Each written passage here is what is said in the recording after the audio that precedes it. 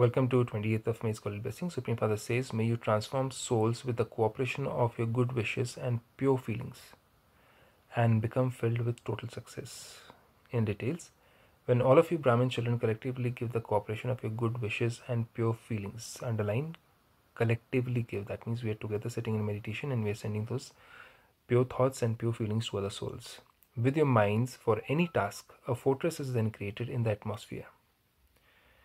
With this cooperation to transform souls, just as a big task becomes very easy with the cooperation of 5 fingers physically, in the same way the cooperation of every Brahmin child is in doing service fills it with total success. So when all of us have one thought, clear thought, plain thinking, plain planning, and we're all sitting in meditation and we're thinking the same thoughts, then that work gets done faster with more power and it becomes successful, total successful. The result of cooperation is success.